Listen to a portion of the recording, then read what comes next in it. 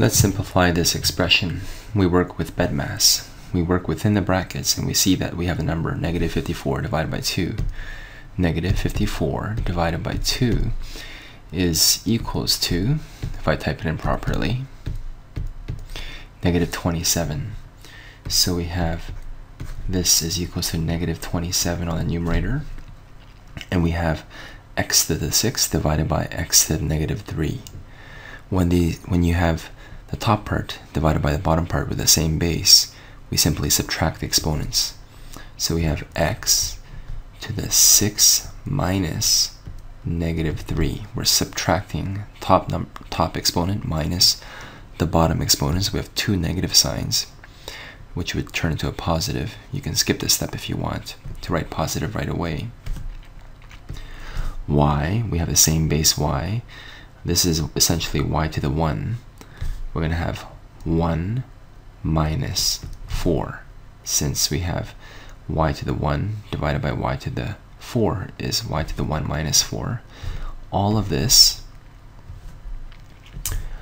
to the exponent 4/3. Now let's just rewrite this. This is negative 27. X to the 6 plus 3 is 9. This is y to the negative 3. All of this to the 4/3. So the next step is in simplifying this is to simply distribute this exponent to each of these parts. So essentially we're going to write negative 27 to the 4/3, which we can type into our calculator as follows. This is negative 27 to the exponent 4 divided by 3 equals 81.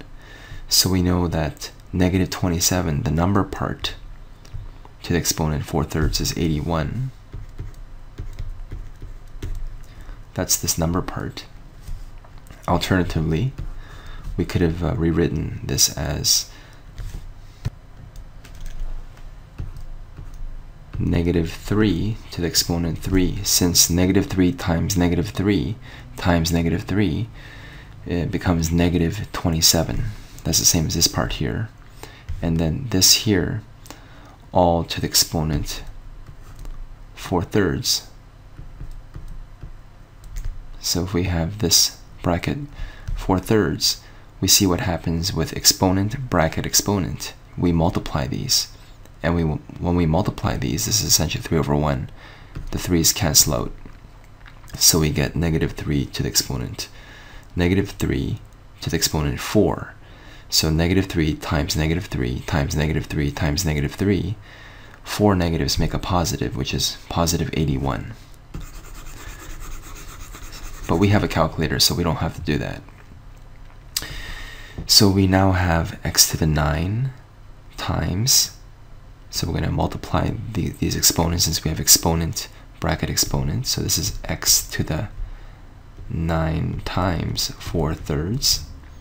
So the 9 and the 3 cancel out, and we get a 3 on the numerator. 3 times 4 is 12.